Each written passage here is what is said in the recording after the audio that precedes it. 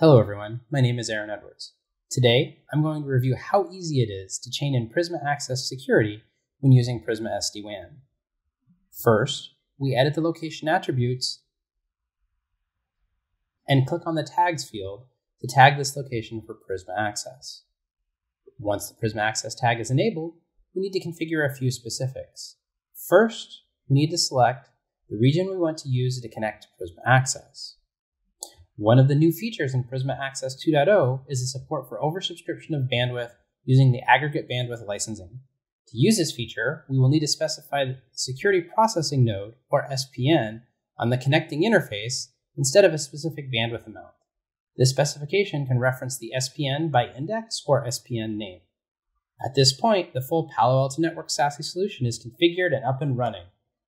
We can easily verify link status and verify that the connectivity is working with a single click from the site information page. Thanks for watching this Palo Alto Network SASE onboarding.